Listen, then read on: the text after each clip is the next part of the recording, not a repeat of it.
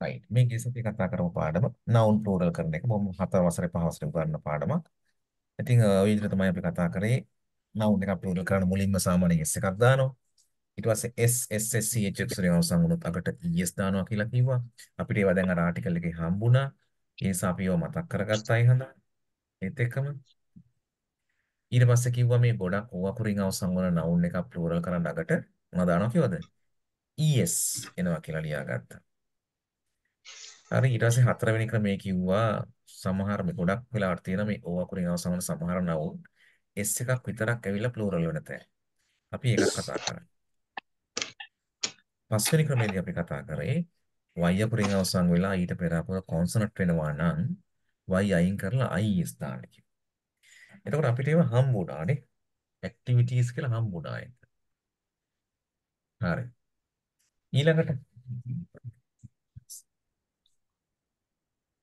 ඊළඟට මොකද වෙන්නේ? y වලින් sorry අපිට එතන එකක් ලියන්න බැරි වෙලා තියෙනවා නේද? ඒක මිස්සුනේ කොහොමද? y ට පෙර අකුර වවල් වුණාම කතන්දරේ කියලා නෑ නේද අපි මෙතන? ඒක ලිව්වේ නැද්ද? නෑනේ. අපි කොතනින්ද නැවැත්තුවේ? මට කියන්න නවත්තපු තැන? 8 වෙනි ක්‍රමෙන්ද නැවැත්තුවේ. නැත්නම් 7 වෙනි එකෙන් සර්. The noun ආ of ඔව්. who හරි හරි. ඒ අපි එතන ඉඳන් යන්න පොඩ්ඩක් ඉන්න. 6 වෙනි ක්‍රමයේදී අපි කිව්වා FOFE වලින් අවසන් වුණොත් FOFE අයින් කරලා VES දාන්න ඕන කියලා. අපිට එහෙම එකක් නම් මේ ආටිකල් එකේ හම්බුනේ නෑ. 7 වෙනි ක්‍රමයට දුන්නා dof, hoof, scarf, wolf කියන පද හතරට S දාලා plural කරන්නත් පුළුවන්. එහෙම නැත්නම් F එක අයින් කරලා VES දාන්නත් පුළුවන් කියලා.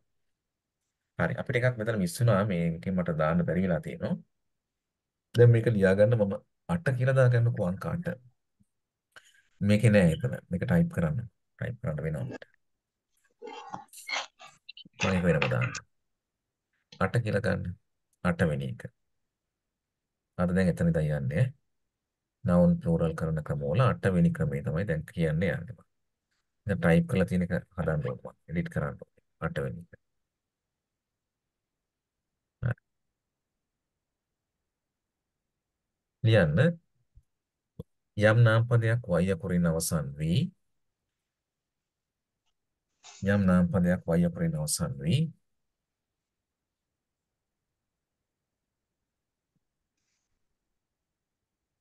ඊට පෙර ඇත්තේ වවල් අකුරක් ඇත්නම්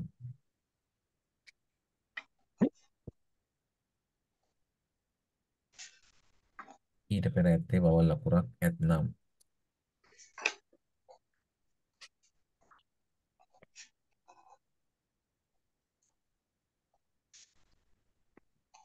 යම් නාමපදයක් y අකුරින් අවසන් වී ඊට පෙර ඇත්තේ වවල් අකුරක් ඇත්නම් y අකුර ඉවත් නොකර y අකුර ඉවත් නොකර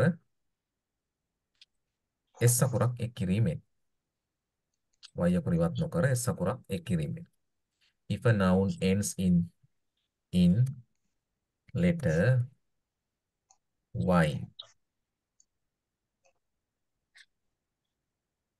y comma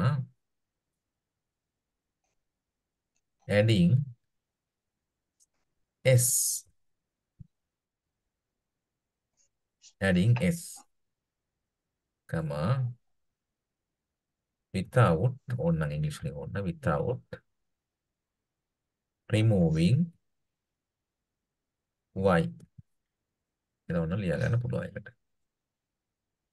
හරි යම් නාමපදයක් y අකුරින් අවසන් වෙනවා නම් මොකද කරන්නේ s අකුරක් එකතු කරගෙන without removing y ඉවත් කරන්නේ නැතුව example ඉතින් අපි මේ පැත්තේ example කියලා අරගෙන singular කියලා ගන්නවා පළවෙනි තීරුව ඊට දෙවෙනි පැත්ත ගන්නවා plural කියලා. Now we can write some examples. day දවස y ට පෙර vowel එකක් තියෙනවා. මොකද කරන්නේ? plural කරන්න. y තියලම s එකක් දාන්න. boy y තියලා s එකක් දාන්න. boys අපිට හම්බුණා අතර toy කියලානේ. toys හරිද? key, monkey, donkey. ඇද්ද? ඇතිනේ. ආ. ඔන්න අකට S එකක් දාගන්න. y ට පෙර වවල් නම් y අයින් කරන්නේ. එහෙම්ම තියලා S අකුරක් දාගන්න.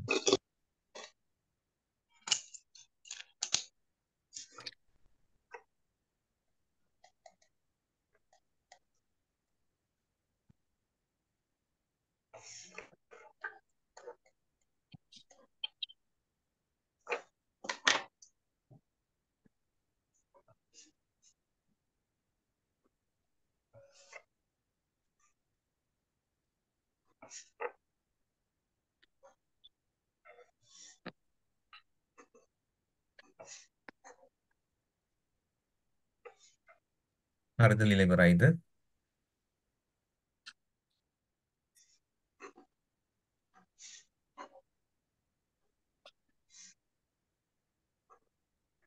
හරිනම් හරි කියන්න මට ඊළඟ එකක් කරන්න පුළුවන් එතකොට. හැමෝම ලියාගත්තද?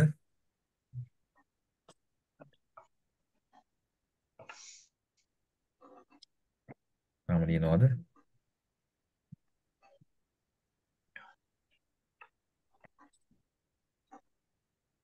දවස් පිරිමි ළමයා පිරිමි ළමයි වෙනව නේද?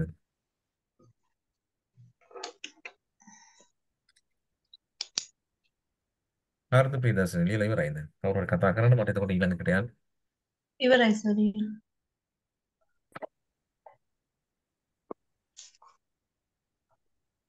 ලියන කෙනෙක් ඉන්නවනම් කියන්න.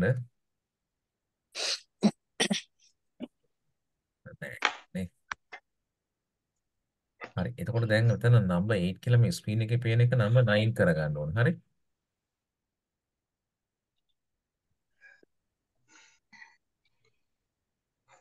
නම්බර් 9 කරලා දාගන්න මෙහෙම. අපි ඒක එකකින් අවසන් වුණ කතාවක් දාන්න වෙන්නේ. හරි. අර උඩ 6 7 ක්‍රම දෙකත් එක්ක ළඟින් යන එකක් මම අර අතින් දැම්මනේ අර මිස්සුනේ එක. එතෙන්ට ඒකයි තමක් නෑ. ලියගන්න මෙහෙම. වරහන් ඇතුළත 6 7 ක්‍රම දෙකට අදාළව කියලා දාගන්න චුට්ටක් ඕන. ඒ කියන්නේ අපි අර F වලින් අවසන් වුණ මේ noun ගැන කතා කරමින් හිටියේ. මේකටම සම්බන්ධ මේ අනිත් එක තමයි මේ 8 වෙනි ක්‍රමය කියලා තියෙන එක 9 කරගන්න. 9 කරලා මෙහෙම ලියා ගන්න. අනෙකුත් FO FE වලින් අවසන් වුණ නාම පද. ඉංග්‍රීසි වලින් තියෙන other words ending in FO FE and S කියලා. ඒ කියන්නේ අර උඩ කියපු 6 7 ක්‍රම දෙක ගැන කතා කරන්නේ අපි ඒ ක්‍රම දෙකට අමතරව. අනෙකුත් FO FE යන අකුරු වලින් අවසන් වුණ නාම පද. එහෙම ලියා ගන්න ඕනේ. අනෙකුත් FO FE යන අකුරු වලින් අවසන් වන නාම පද S අකුරක් එක් කිරීමෙන් S අකුරක් එක් කිරීමෙන් බහුවචනය සාදා ගනී. S අකුරක් එක් කිරීමෙන් බහුවචනය සාදා ගනී. Right. Now you can see the examples. Chief ප්‍රධානියා. ඒක ප්‍රධානීන් කරන්න මොකද වෙන්නේ? Chiefs S එකක් දාලා. Gulf ආගාදේ Gulfs ආගාද. හරි. මේ වචන හය ලියා ගන්න දැන් බලන්න. මම කොලම් දෙකකට ලියලා තියෙන්නේ ඔයාට එක කොලම් එකකට ලියන්න පුළුවන්. Chief chiefs, Gulf gulfs, safe safes, proof proofs, cliff cliffs, handkerchief handkerchiefs කියලා ලියා ගන්න. හරි ඒක ලියලා මට කියන්න ලියලා ඉවරයි කියලා. I will wait.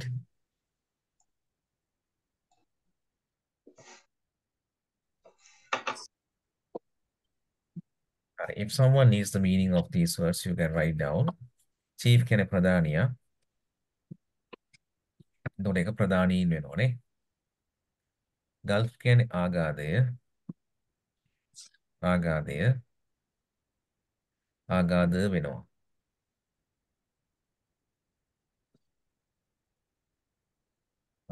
safe කියන්නේ සේප්පුව.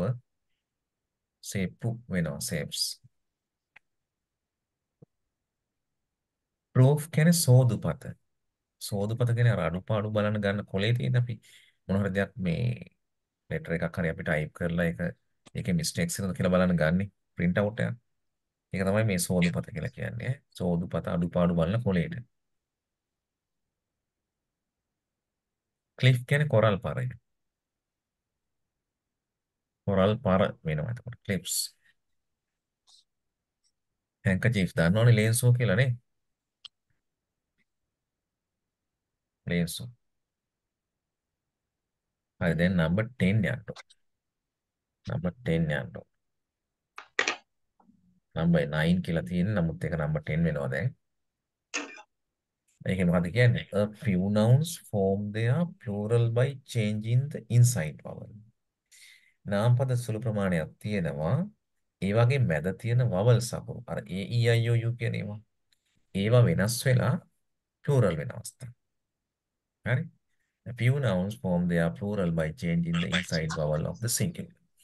singular form එකේ තියෙන vowel ලකුණු වෙනස් වෙලා බහුවචන හැදෙන අවස්ථා තියෙනවා. අපි ඒක ලියා ගමු. ඉංග්‍රීසි වලින් ඕක ලියා ගන්න මම සිංහලෙන් කියන්න අවශ්‍ය කෙනෙක් ලියා ගන්න. සමහර නාම පදවල මැද ඇති ස්වර අකුරු වෙනස් වීමෙන් මැද ඇති ස්වර අකුරු වෙනස් වීමෙන් බහුවචනය සෑදේ.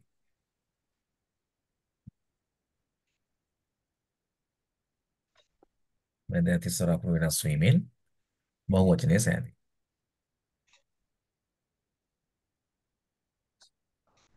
හරි. දැන් බලන්න ඔයාලට පුළුවන් මේ man වල A කියන vowel එක change වෙනවා E අකුර බවට. A E වෙනවා man එක men plural වෙන්න. එතකොට man mans වෙන්නේ නැහැ. මිනිහා මිනිස්සු වෙනකොට man men වෙනවා. ලියමු. singular plural කියලා දාන්න ලියා ගන්න. man men මිනිහා මිනිස්සු. woman කියන පදෙත් ඒ අකුර E වෙලා. ඒව අන්ඩර්ලයින් කරගන්න. ගැහැණිය ගැහැණු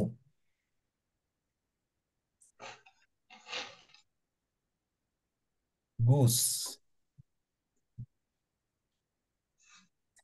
පාත්තය ගීස් පාත්තයෝ ඩබල් O ඩබල් E වෙලා.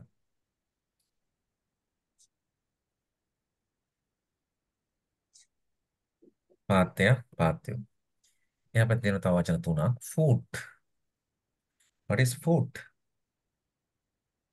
යටිපතුල. ඔව් අඩිය. අපි අඩිය කියලා ගමු. අඩි. tooth දත දත් දත්. වෙනවා නේද? දත වෙනවා. mouse මීයා මයිස් මීයෝ එක චුට්ටක් වෙනස් වෙලා තියෙනවා. නමුත් ඒකත් අපි ඒකටම දැම්මා. mouse මයිස් මීයා මීයෝ. හරි. ඊළඟට අපි යන් 11 10 වුණානේ මේක 11ට අපි කරමු 11 වෙනි එක.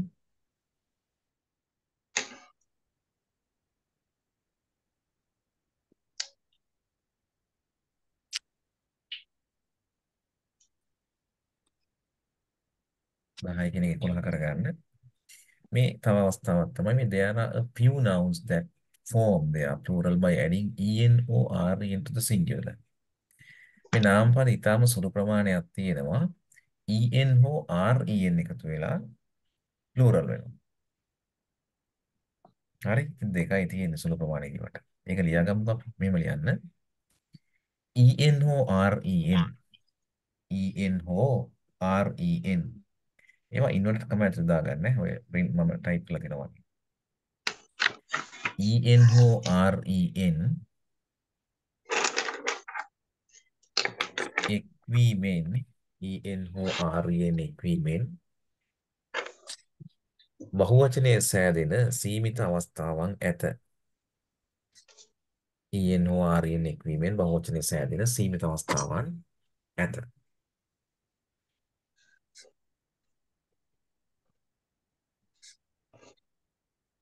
හරි.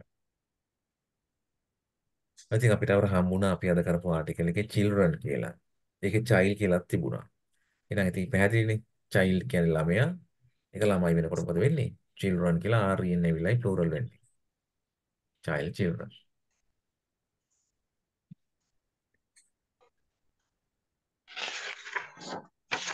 ඔක්ස් කියන්නේ ගොනා. ගොන්නු වෙනකොට මොකද වෙන්නේ? ඔක්සන් ඊයෙන් ඇවිල්ලා. ගොනා ගොන්නු.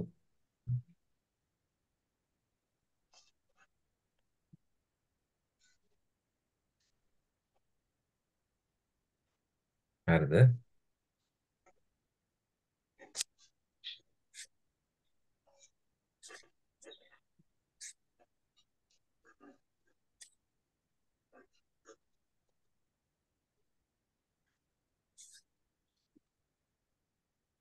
හරි. දැන් ඒ දෙක ලියාගත්තනේ. එච්චරයි. ඉස්සර ඉංග්‍රීසි වල brother කියන එක brotherන් කියලා යූස් කරලා තියෙනවා. හරි. brother සහෝදරයා සහෝදරයෝ කරන්නේ brotherන්. ඒකට යූස් වෙනවා අඩු යූස් වෙන්නේ නැහැ. ඉතින් ඒකට brothers කියලා s දාන්න. කව් කියන එක කයින් කියලා ප්ලූරල් කරලා තියෙනවා සමහර ඉංග්‍රීසි වල. කව් දැන් කවුස් කියලා තමයි යූස් වෙන්නේ ඒවා. නැති ඒවා දැන් අඩු ගිහිල්ලා තියෙනවා. මේ දෙක තමයි යූස් වෙන්නේ දැනට. අපි 11 වෙනි ක්‍රමයට යන්. Some nouns have the singular and the plural alike. සමහර නාම පදවල ඒක වචනය හා බහු වචනය සමාන වේ කියලා යන 12 වෙනි ක්‍රමයට. සමහර නාම පදවල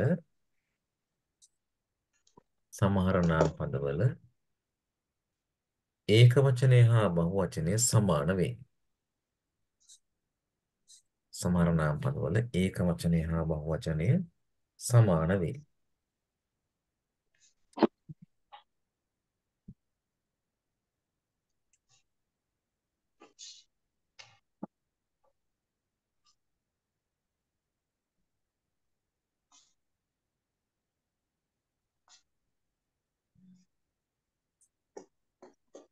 හරිද?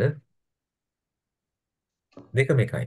සිංගියුලර් එකත් එකයි, ප්ලූරල් එකත් එකයි. මේ තියෙන මේ වගේ පද ටිකක්. හරි. ඉස්සෙල්ලාම ලියා ගන්නකො. ස්වින් ස්වින්මයි.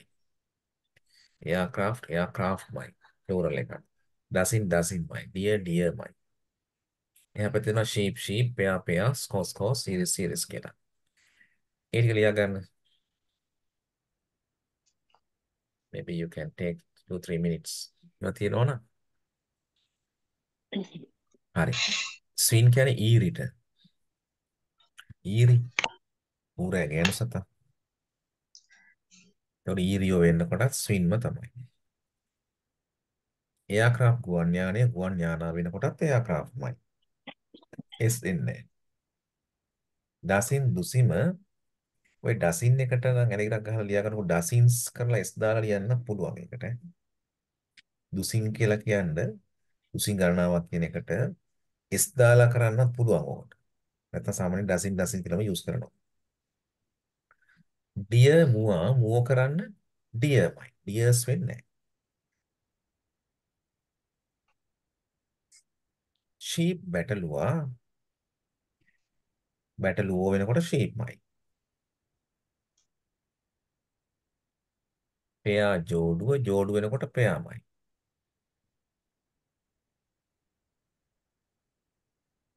ස්කෝ ලකුණු වෙනකොට ස්කෝ. සීරියස් කියන්නේ මාලාව. තරඟ මාලාවක් කියලා අපි කියන එක සීරියස් එකක්ද කියලා. මාලාවන් වෙනකොට සීරියස්ම තමයි. ඉතින් ලියද්දි පරිස්සමෙන් ලියනවා හැම එකටම S දාන්නේ නෑ ප්ලූරල් කරන්න එතකොට. මෙහෙම වචනක් තියෙනවා. දැන් වගයක් ඉන්නවා there are some deer මිසක් there are some deers කිව්වොත් එතන වැරදි noun එක use කරලා තියෙන විදිය. ඒක එක්සෑම් එකක වුණත් ආන්සර් එකට ඔයාලා deers කියලා ලිව්වොත් ඔයා plural form එක මේ noun එකේ දන්නේ නැහැ කියන එක තමයි prove කරන්න එතන. ඒකට ඒක fault එකක්. පොඩි දේවල් but important. Number 12. Shall we go? හරිද කට්ටිය? Some nouns are used only in the plural. ආයේ මෙහෙම වර්ගයක් තියෙනවා. සමහර noun වලට මේ plural form එකක් විතරයි තියෙන්නේ. හරි බහුවචන ස්වරූපයක් පමණයි පේන්නේ මට. එහෙනම් ලියන්න මෙහෙම. සමහර නාම වලට ඇත්තේ බහුවචන ස්වරූපයක් පමණි.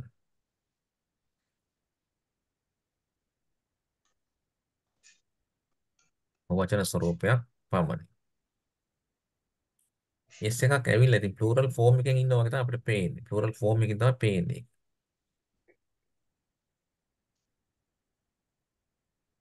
හරි. සමහර නාම පද වලට ඇත්තේ බහුවචන ස්වරූපයක් පමණි. belows කියන්නේ මොකක්ද? belows.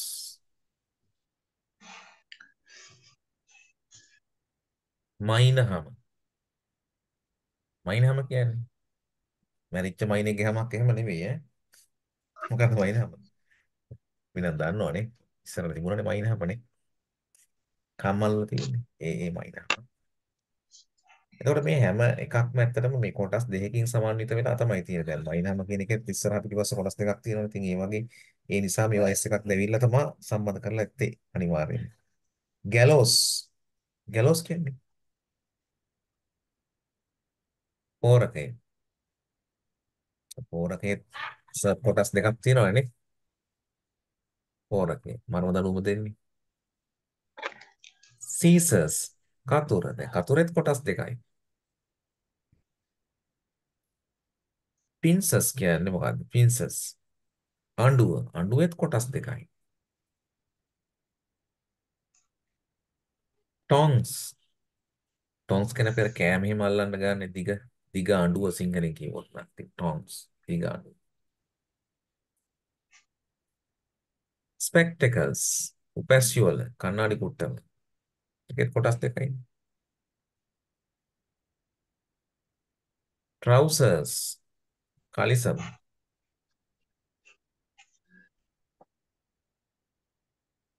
ජීන්ස්. ඒත් දිග කලිසමට අපි ජීන්ස් කියලා කියනවා. දිග කලිසම. ෂෝර්ට්ස් කියන කොට කලිසම. ජීන්ස් තමයි ලේඩිස් නේද? ජීන්ස්. හරි. එතකොට මේකේ එකක් ගැන කතා කරනකොට අපි දාන එකක් ගැන කතා කරනකොට පෙයා කියලා දාලා අපිට කියන්න පුළුවන් එකක් නම් දැන් අපි කතුරක් නම් a pair of scissors කියලා කියන්නේ සාමාන්‍යයෙන්. a pair. එතකොට pair එක යකට s එකක් එන්නේ නැහැ. pairs කරන්නේ නැහැ. a pair of trousers කලිසමක් කියලා කොහොමද කියන්නේ? a pair of trousers. pair of jeans, a pair of shorts, a pair of pincers. මේක නිකමට කියව මතක තියාගන්න එකක් ගැන කතා කරනකොට a pair කියලා දාලා තමයි යූස් කරන්නේ. හරිද? හරි.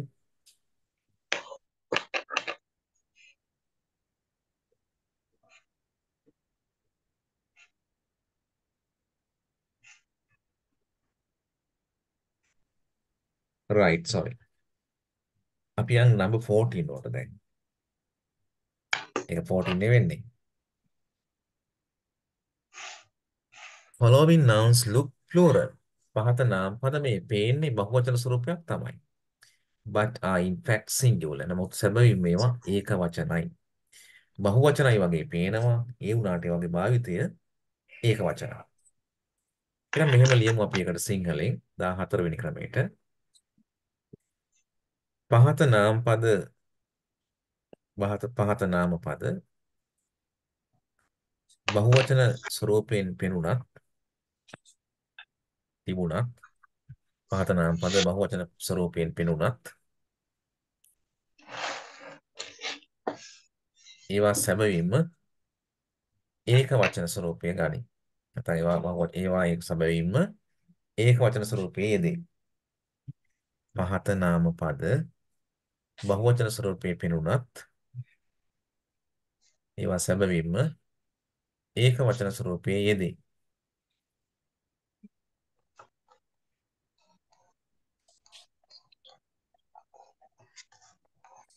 හරි. ලියාගන්න එතකොට පළවෙනි එකට අපි ලියලා තියෙනවා name of subject කියලා. මේ විෂයන් වල මේ subjects කරන්නේ එතන name of subjects විෂයන් වල නම් තියෙනවා මෙන්න මේ mathematics. එස් එකක් ඇවිල්ලා තියෙන්නේ. physics භෞතික විද්‍යාව. electronics විද්‍යුතය සම්බන්ධව නේද? එතකොට මේ වගේ අගට S එකක් ඇවිල්ලා තිබුණා මේවා යූස් කරන්නේ singular form එකකින්. ඒ කියන්නේ mathematics are කියලා නෙමෙයි යූස් කරන්නේ. mathematics is easy. mathematics is difficult. is එන්නේ singular form එකකින් යූස් කරන්නේ. mathematics physics is, electronics is in. කියලා තියාගන්න. Write down.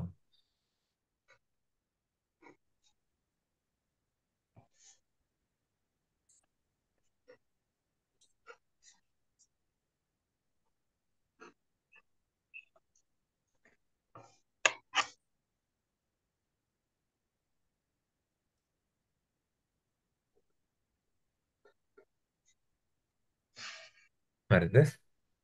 Mathematics, physics, electronics. Electronic විද්‍යාව, electronics. ඊළඟට තියෙනවා දෙවෙනි එක names of some common diseases කියන. මේකත් දාගන්න. Names of some common diseases. මේ පොදු සාමාන්‍ය අපි දකින මේ අහන රෝග කීපයක නම් තියෙනවා.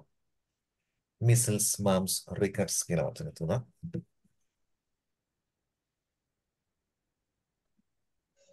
Can write them. මොනවද measles කියන්නේ?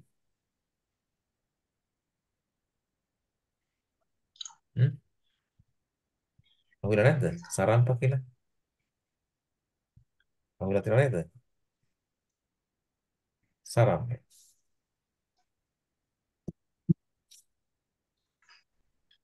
measles. mumps කියන්නේ no idea. කම්මුල්ගාය. He's suffering from mumps. කම්මුල්ගාය. measles සරම්ප, mumps කම්මුල්ගාය. rickets කියන මාන්දම.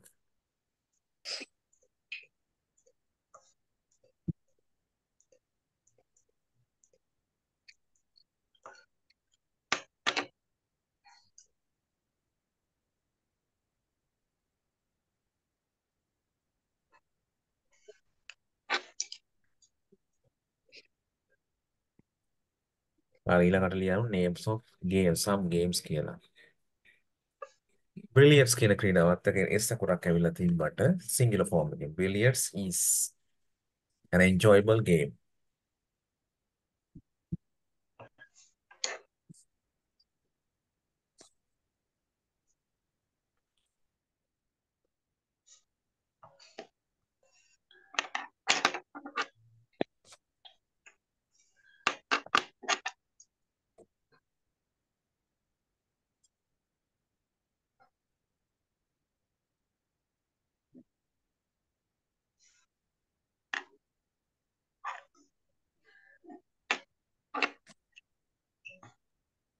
හරිද ලියන්න ඉවරයිද ඒක?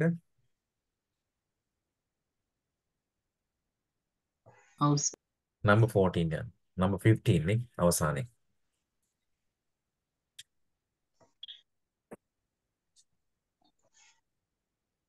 මෙහෙම ලියන්න. ගැනිය නොහැකි නාම පද. ගැනිය නොහැකි නාම පද. uncountable nouns කියන්නේ. ගණින්න බැරි නාම පද. මේවා ඒකවචන ස්වරූපයේ පමණක් යෙදේ කියලා ලියන්න. ගැනිය නොහැකි නාම පද මේවා ඒකවචන ස්වරූපයේ පමණක් යෙදේ.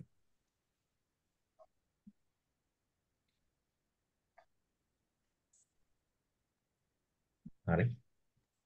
ගැනිය නොහැකි නාම පද මේවා ඒකවචන ස්වරූපයේ පමණක් යෙදේ.